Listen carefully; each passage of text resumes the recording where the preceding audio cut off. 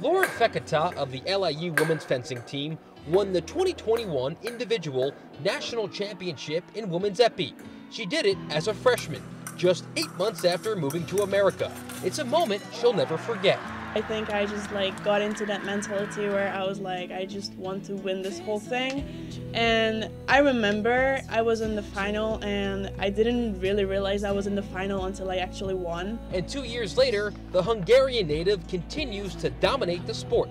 Fekete took third in the NCAA's last year as a sophomore, and now the junior is looking to take that winning formula into the music industry.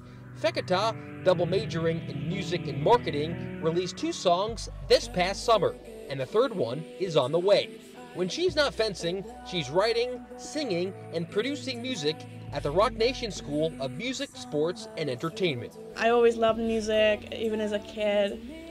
We had a piano back at home. I remember sitting down and just trying notes around. I didn't really know anything. Fekete, who's written over 100 songs, continues to master her musical craft, which all starts with the rhythm, something she picked up as a fencer. Fencing is a sport where rhythm is very important, and also music, rhythm is very important. And Laura plans to keep that rhythm rolling for as long as she can. Representing Hungary in Olympic fencing would be a dream come true, but as of now, she's focused on music, with hopes of one day working for a record label. I'm just trying to focus on my music and how I write for it to be better sounding, and not trying to go into different genres or just do something because the others do it and I just want to be I just want to end up on top.